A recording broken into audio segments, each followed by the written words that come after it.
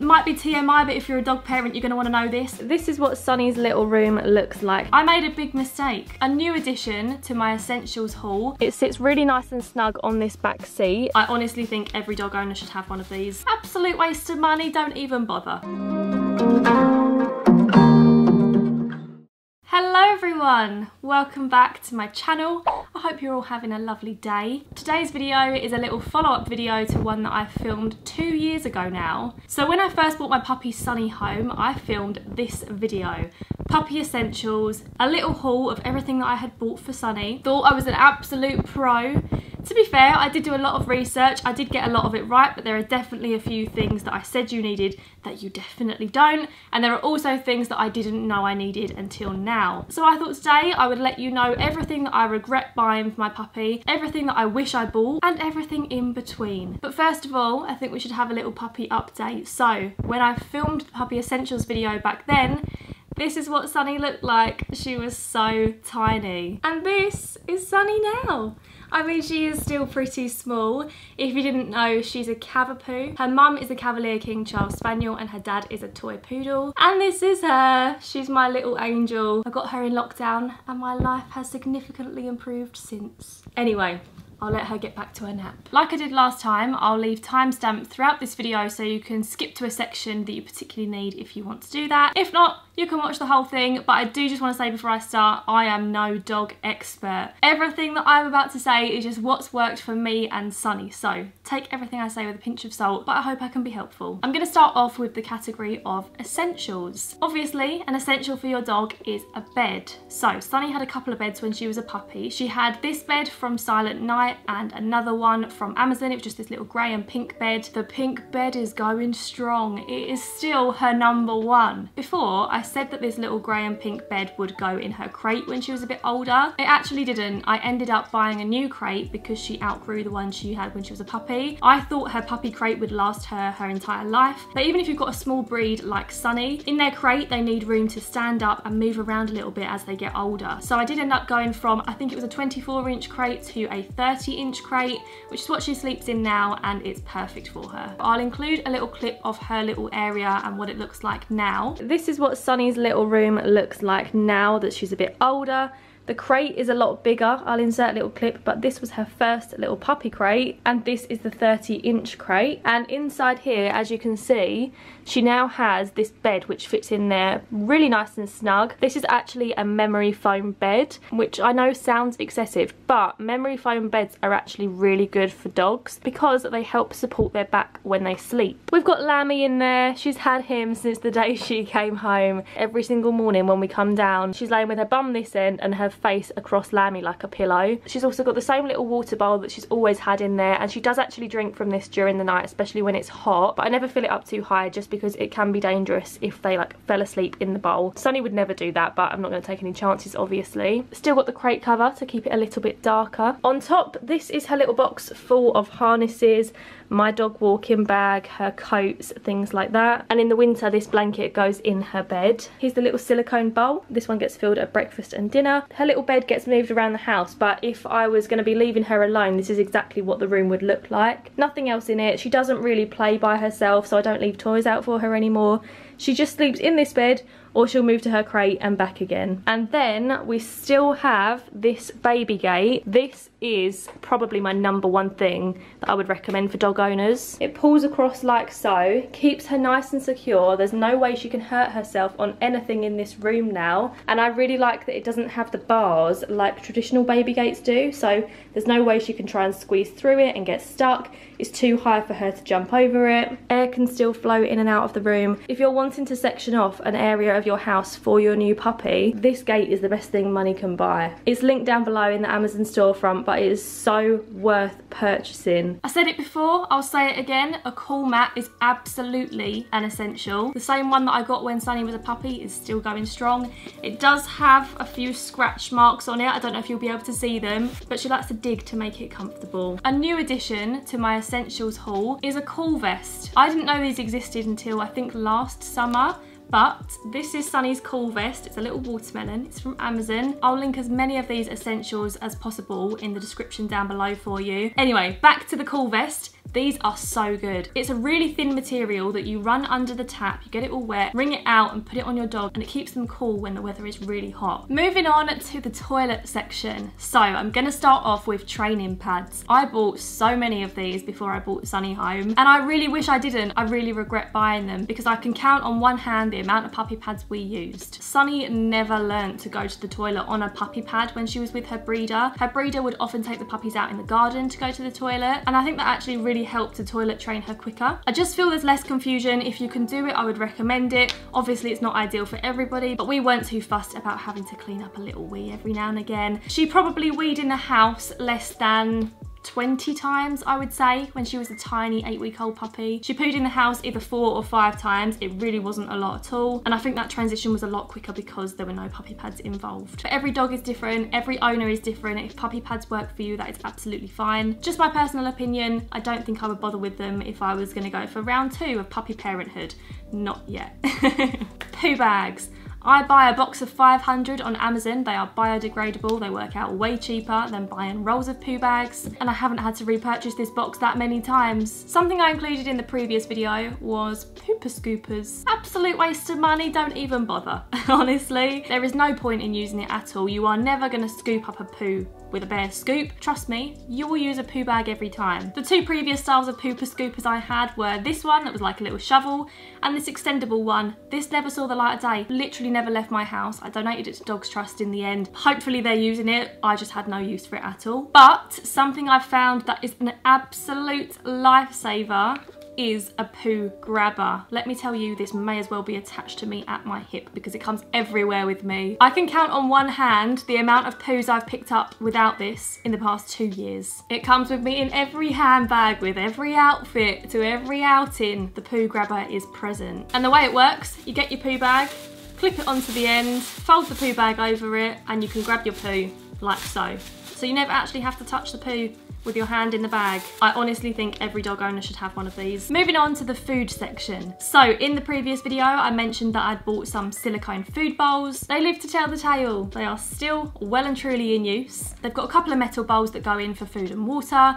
They're great, they keep the floor clean. Love it. Couldn't recommend it enough. The next item is a snuffle mat. I actually said a couple of years ago that this was a waste of time, but now I completely disagree with that statement. I have completely changed my mind. I am a hardcore snuffle mat fan. I don't use a snuffle mat for Sunny's dinner. She actually eats butternut box, which is like a cooked meat vegetable concoction. However, I found they're great for treats. They're great for keeping your dog occupied for 5 minutes if you need to get some work done. And I have a few different types of snuffle mat that I like now. The first looks like this. It's just a little bowl. You can tighten it up if you want to make it a bit more difficult for your dog to get into.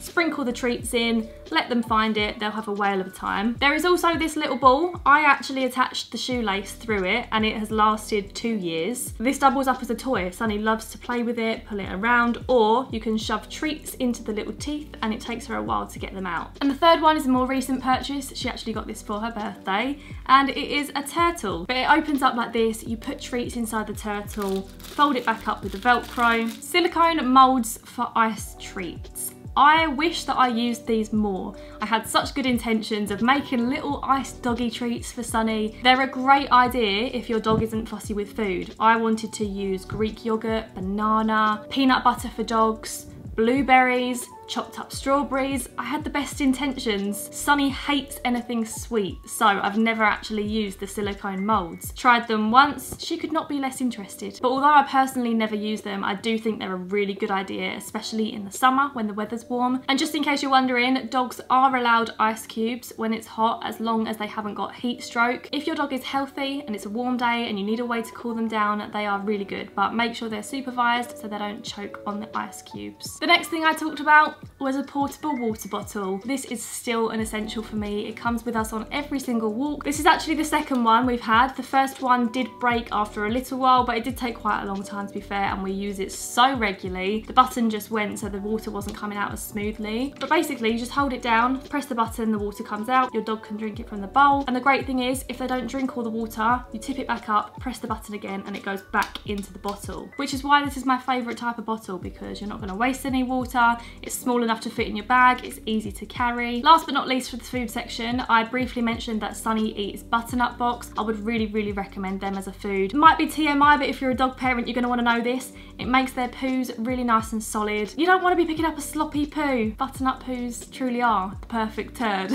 This video isn't sponsored or anything, but I have got a referral code, just like everyone gets if they sign up. My code is Hannah656. So if you use that code at checkout with butternut box, you will get 50% off your first box. The next category is leads and accessories. To those of you who watch my videos regularly, you probably know that I actually run a business now selling dog leads and accessories. It is something that I started because of having Sunny. The business is called Sunnyside, so I feel like this is the category for me. I know what I'm talking about with this one. I mentioned in the video 2 years ago that I'd heard that you shouldn't use leads with plastic clips because they can snap or break, and it's better to use leads with metal clips. I was correct. Definitely only use metal clasps. I've also learned that the shape of the clasp matters. So the ones that I use look like this. This is a Sunnyside lead. The ones that pull down on a little spring like this are nice and secure. These, or a lockable carabiner clip, which looks like this. But this type of clasp on a lead is a pretty good all-rounder. Naive little me 2 years ago made a big mistake. I showed in that video Sunny's name tag, which said Sunny on the front and just I'm microchipped on the back. That is not enough information, and it is actually not legal in the UK to have a tag that looks like that. Luckily, I learned shortly after that video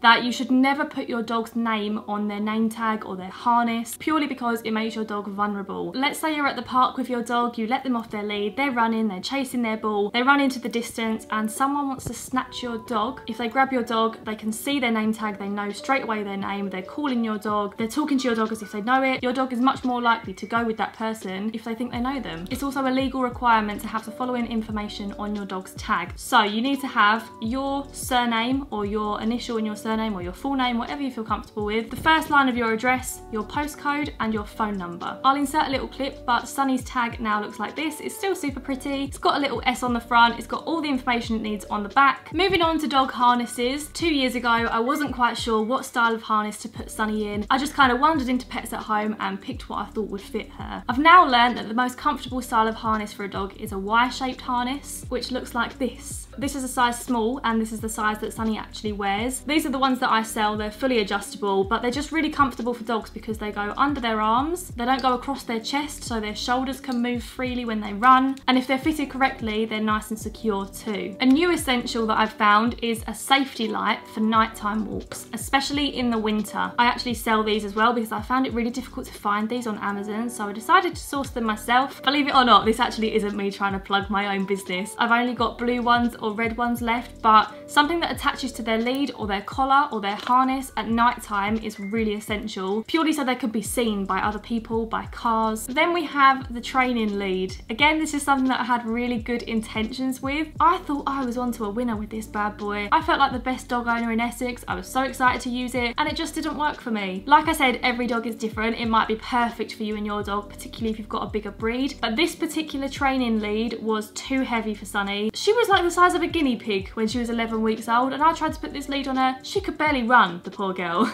It was so heavy for her. I kept getting tangled up in it, so I just abandoned the training lead in the end. It was just more effort than it was worth. Our next little category for today is travel. So 2 years ago, I showed this little car seat, and I put the little pink and grey bed in the car seat. I would say this is probably the most common way for people to travel with their dogs in the car. Some kind of car seat with a little cozy bed, and as long as your dog has some kind of seatbelt restraint attached to a harness, not a collar. That could be really dangerous if you have an accident and your dog gets jolted around their neck. But if they're wearing a harness and they're restrained by a dog seatbelt, that is legal. But for me personally, it's not my best option. Since filming that video, I've actually invested in a car crate, which goes on the back seat of my car. I absolutely love it. If you've got a small breed, I would really recommend it, and I'll insert a little clip of what it looks like just to show you rather than explain what it's like. So you are now in the back of the car with me, and this is what Sunny's car crate looks like. It's fabric, but it has metal bars all the way around it to keep it nice and sturdy and secure and safe. The crate comes in all different sizes depending on the size of your dog. It sits really nice and snug on this back seat. The seatbelt is around the bottom of the crate and plugged in, and this part of the seatbelt has the handles tied around it and velcroed together. It has a couple of little compartments, so it has this one on the top and also one that side by the door. I personally personally put Sunny in this way. I think a lot of people will probably have this opening by the door, but I prefer to put her in this way. I've got a little black towel on the seat to dry her little feet off before she gets in. But in this top compartment, I just keep some spare poo bags, a little slip lead, just as a little backup. And then inside the crate, I've got this little waterproof bed. It is so good, especially in winter when her feet are really muddy, because you can just take it out and give it a wipe down. I've got an old blanket in there for her, and that's everything that's in the bed. She just literally trots in, goes into her crate, I zip it up like so, and it's really nice to have the peace of mind when I'm driving in the front to know that she's safe and secure, and I don't hear a peep out of her when we're driving. She loves this little bed. And as a family, we've also done long journeys. We did a 4-hour trip to Leeds with a stop in the middle, and she was fine in her crate the entire time. It is roomier than it looks, I think. On this camera it looks quite small, but she does have room to stand up and move around in there. Not that she really does. She kind of just gets in it, lays down, and that's where she stays until we arrive. Grooming, one of my favourite categories. I absolutely love grooming Sunny. She doesn't love it as much as I do, but I think it's a great way to bond, and I really enjoy looking after her. So a couple of years ago, I said that I absolutely loved the Groom Professional Baby Fresh shampoo. Still love it to this day. I still use the little puppy perfume as well. And then I also bought another product from Groom Professional, again from Amazon. This is the Argan Oil Conditioner. My groomer actually recommended that I get some kind of conditioner for Sunny's fur. It depends what type of fur your dog has got, but obviously she's half poodle, so she's very curly. And she needed a little bit of conditioner because she was getting very matted. And when she's matted, which is particularly bad in the winter for cavapoos, cockapoos, anything with a poo in them, it can be a nightmare when they're wearing jumpers and coats. So another thing my groomer recommended was this particular detangling spray. It's from a company called Artero Cosmetics. I bought it on quite a funny website online, I can't remember what it was, but it's basically for groomers. And it's a dematting conditioner. You spray it directly onto the mat, rub the mat between your fingers, and it comes out a lot more easily. I would really, really recommend it. And it smells minty fresh too. I think pretty much no matter what breed of dog you've got, it's important to brush them, get them used to a brush, but especially if you've got a cockapoo, cavapoo, anything like that, you need to be brushing them very regularly. The brush that I showed 2 years ago was this one. Obviously I've still got it. It's okay. It's definitely not my favourite though, and it's not Sunny's favourite either, and it's not the most effective for her type of fur. For example, these bristles, complete waste of time on curly fur. Instead, for Sunny, I start off with this Pet Tangle Teaser. I really like this. It doesn't get right down to the root, but it's really good for that first initial brush of just kind of like smoothing everything out a little bit. Then the main contender is the Slicker brush. This one that I use from Amazon is perfect. It's got little bubbles at the end, so it's not too sharp against her skin. If you get this brush, you'll see that the bristles point in a certain direction. You can brush all different ways, depending on how matted or knotted your dog is. And then Sunny's groomer told me that your dog's not brushed until you can get a comb through it, because the comb never lies. If your dog has got any knots in its fur, the comb will detect them. Grooming wipes. I still use the same ones that I used 2 years ago. I find that I use them a lot more in the winter when we've been out for a walk, if her feet are just a little bit muddy. I also mentioned some ear wipes and some eye wipes. I still use them, I still have them, but I have found a much more effective solution is this tear stain remover. If you've got a light coloured dog, white, light blonde, even like that apricot coloured fur, you might find that they get tear stains where their eyes kind of leak, they get little eye bogies, and it stains their fur. It doesn't look the nicest, but a little bit of this tear stain remover on a cotton pad, do it regularly to try and get rid of it, and then I just do it every now and again as like maintenance. I mentioned in the previous video that I had some little finger toothbrushes to brush her teeth with. Again, these were perfect when she was a puppy, kind of to like desensitize her a little bit, get her used to having fingers in her mouth, but they are not that effective at actually brushing their teeth. So now we use this. I use the same toothpaste that I've always used. Again, got this on Amazon, it's liver flavoured, but now I use this toothbrush, which has 3 separate heads to go around every single tooth all the way to the back. You don't have to do it every single day. Let's be realistic, not a lot of people have got time for that, and you don't want to do it. Your dog probably doesn't want it done every single day, but once a week, something like that, to try and keep on top of it if you can. Even if it goes down to once a month, at least they'll be used to it, you know? Right, the medical section. My #1 medical product for dogs was back then, still is now, Procolin. This is for when your dog's got an upset stomach. It comes in a little syringe, looks like this. I've used quite a lot of it. It was about out here. If Sunny's got an upset tummy, I will squirt a little bit of this inside a piece of ham. There's a little guide on the back telling you how often to give it to your dog depending on their weight. I can give this to Sunny in the morning, the evening, and she's fine the next day. It is honestly a miracle worker. The only other medication that Sunny's on regularly is her flea and worm dewormer. She has her flea treatment every 3 months and her wormer every single month. The next section of today is clothing. 2 years ago in the video, and I quote, I said something along the lines of, I might put her in a coat or a jumper, raincoat, things like that if it's cold. Obsessed. Fully obsessed. Little cable knit jumpers like this, they just own my heart. They are so cute on dogs. And for Sunny, they're actually needed because if I take her out when it's cold, she shivers. So I do like to put a little jumper on there when it's cold. She wears this style of jumper if it's not wet. The best coat I have found is this one. I found this last winter and it is honestly so good. It's from a brand called Ankle. Again, I got it on Amazon. It goes down her chest, around her tummy, Velcros at the back. It's got a fleece lining inside. It's got straps to go around her little legs at the back so the wind doesn't blow it up. It's got a little collar that looks really cute, but it also stops the wind. And most importantly, it's got a zip for the harness D-ring to go through. So she can wear the harness underneath, the coat on top, and you can still clip the lead to her really easily. And it's waterproof. I think one of the most popular brands in the UK when it comes to dog clothing is Equifleece. This is a typical Equifleece suit. I absolutely love them. They're an amazing company. The products are handmade, tailored to your dog. If you give the right measurements, they will fit perfectly. But for Sunny, unfortunately, she can't really wear these 24/7 anymore. If it's freezing cold and snowy outside, you will see her in an Equifleece. But with her type of fur, the curls, it is a nightmare for matting. Really, really bad. I think the friction between the tight fitted fleece and her curls is just a recipe for disaster. But if you haven't got a dog with tight, curly, fluffy fur, Equifleeces, perfect. We're getting through it, but the next category is toys. When Sunny was a puppy, I mentioned that I'd heard it was really important to have toys of different textures. I still stand by that to this day. Sunny has never chewed a piece of furniture in our house, and I do think that's partly down to luck, her personality. She is quite a quiet dog, but also I made sure she had such a variety of textures amongst her toys. So she'd have like corduroy toys, silicone, soft, really hard. No matter what she wanted to chew, there was something in her toy basket that fit that, rather than our furniture. Her favourite type of toy is silicone toys, such as these. Sophie the giraffe. This is a baby toy. I thought if it's good enough for babies, it's good enough for Sunny. Little donut, little squeaky ball. This was from Tesco. Anything that's like this soft plastic that squeaks. The loudest toys are her favourite. But just remember, if you're bringing home a puppy, you can get all different bundles on Amazon of like cord toys, soft toys. Try and get a variety for them, and don't forget the chew toys. Okay, and the final category is extra things I didn't know I needed. These weren't mentioned in the first video because I didn't know they existed, but now I would really recommend them. The first thing is a Furbo dog camera. I use this every single time I go out and leave Sunny alone. I thought at first I might become a bit obsessed with it, and when I was out and about, be checking her all the time to make sure she's all right.